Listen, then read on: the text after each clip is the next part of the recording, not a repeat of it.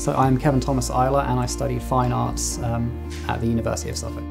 The studio space is essentially a living community hub.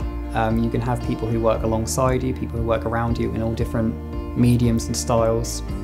And we really encourage for people to walk around, talk and engage and discuss ideas with each other, even if you don't really understand everyone's work. It's all about learning to understand.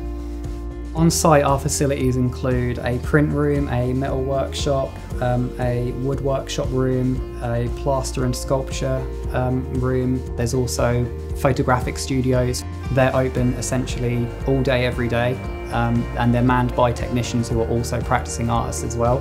So you can normally go to them and say, hey, I've got an idea about this, but I'm not sure how to do it. And someone's going to say, hey, do this. Try this idea, try mounting it like this. Our tutors, I can't overstate how helpful they are, both academically and professionally and personally. Not only do we have our tutors, we have visiting professors and other professionals who will come in and have seminars, lectures, tutorials, one-on-one chats.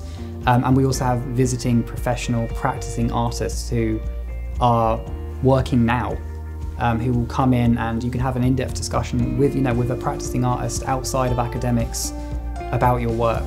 And they can again point you in the same kind of directions, but with having that current real-world art experience about what works, what doesn't.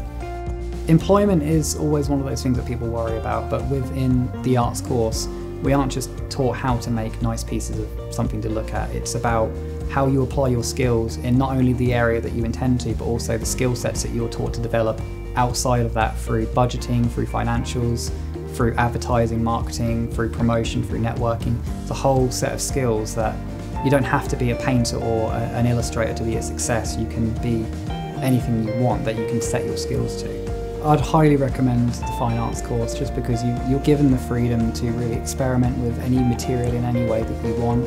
You've got a whole cast of professionals, artists and professors, really, it's just everyone around you who will give you a different mindset on what you want to do, and it really broadens your horizons, both professionally and in a career sense of what you want to do and what you're about.